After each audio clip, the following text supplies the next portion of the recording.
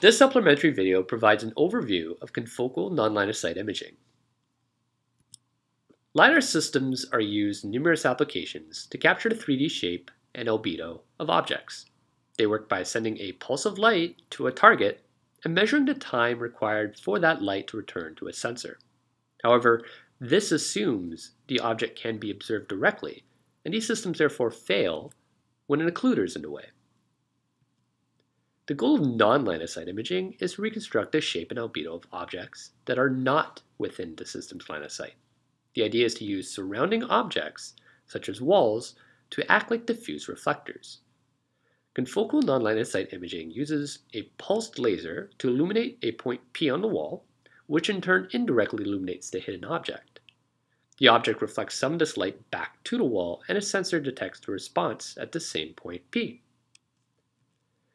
The sensor measures a histogram of the arrival times for millions of individual photons. In this example, the histogram contains two impulses, one for the direct light reflecting off the wall, and another for the indirect light reflecting off the hidden object.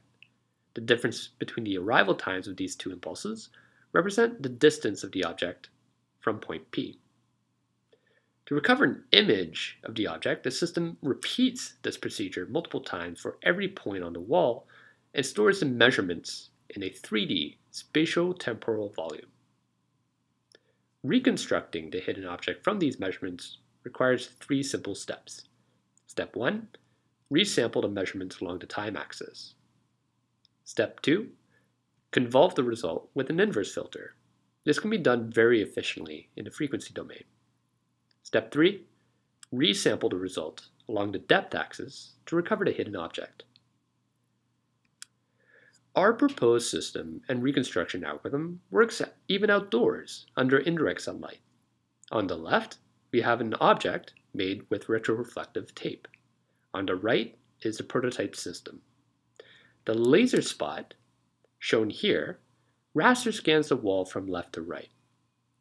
This laser spot is very faint due to the strong contribution of sunlight in the scene.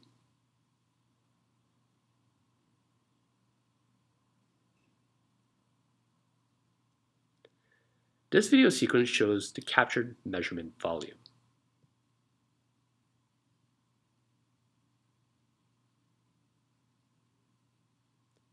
Our reconstruction procedure only requires half a second to recover the hidden object from these measurements.